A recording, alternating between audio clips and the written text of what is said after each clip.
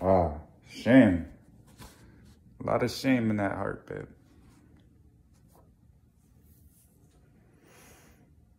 Scripture says despising the shame. I've been pretty well drenched in people's shame. I've been walking with people for a long time doing the things you guys have been doing, beloveds. Otherwise, I'd have been born and went where there weren't people. And that negates the entire point of heaven and being with you. So I'm foreign to a lot of things, but some things I did experience. And it kept me really grounded, really in the darkness, the light in the darkness. And then once you understand that you still have the Holy Spirit, God is with you, and you're learning at this level. Jesus was made lower than all of the angels before I received the name above all names. I wanted it documented that I fought and worked for my name. So, Bev, you're only accountable to us. And we walked with you and saw the entire situation. We don't think you have anything to be ashamed of. When my wife sat down and started telling me some things about her life, she was still in that mode where she didn't want to talk much because she believed that the devil heard what she was saying, and she was already so entrapped by the devil, it was pointless. I was just telling the devil to shut up. But the little things that she did reveal about herself, I just looked at her, so you were a kid, huh? But yeah, I look and I see my posters on the wall, which is very flattering, by the way. Seriously, posters of my face. Make me the perfect wife for Jesus. Make me the perfect wife for Michael. We're both the same. And taking that walk, well, your warfare is what you're dealing with in your life. Your fight to get back to God is what everybody is fighting. But so many... You're welcome, babe. I wish I looked better.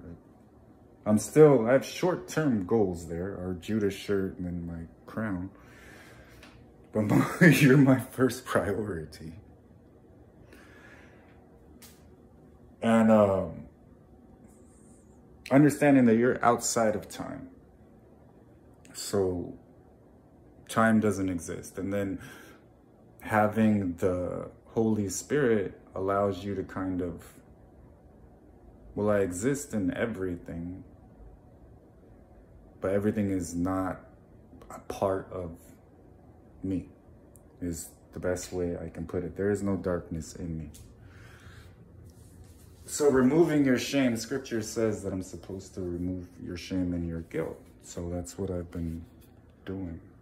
Some reason people think they have to show themselves as church-going Christians in order to be considered good by God.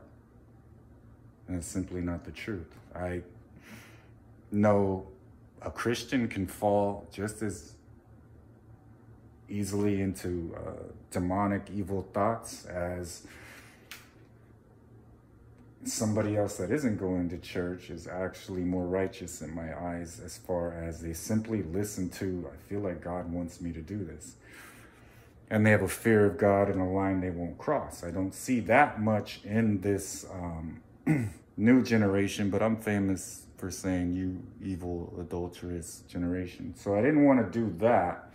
Instead, what I wanted to do was say, look, I'm here, so is heaven.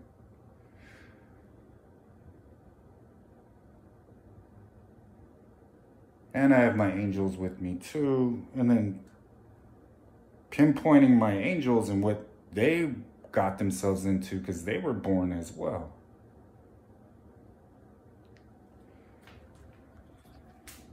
And being able to tell the difference the missions that they're on. They are on missions. We are all on a mission.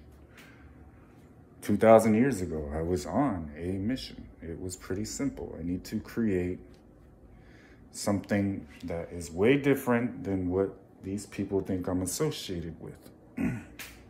The words that I was using back then, no one had heard of that before. You must be born again. Me and the Holy Spirit, I always give God the glory.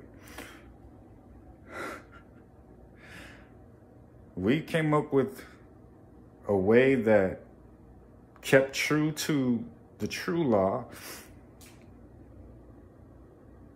and also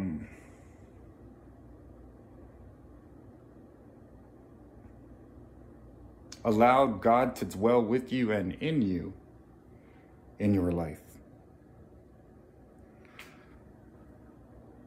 And raising up my Church of Christ,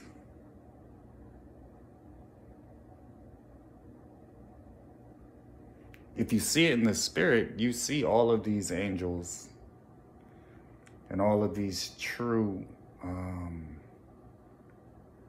servants and ministers looking very young at their post in position and delivering God's words. So it's pretty amazing knowing that the devil was using YouTube for so long that I wouldn't even have it on my phone. I disabled it. And then infiltrating that, you have church every day, in your home, one-on-one with Jesus. I love you.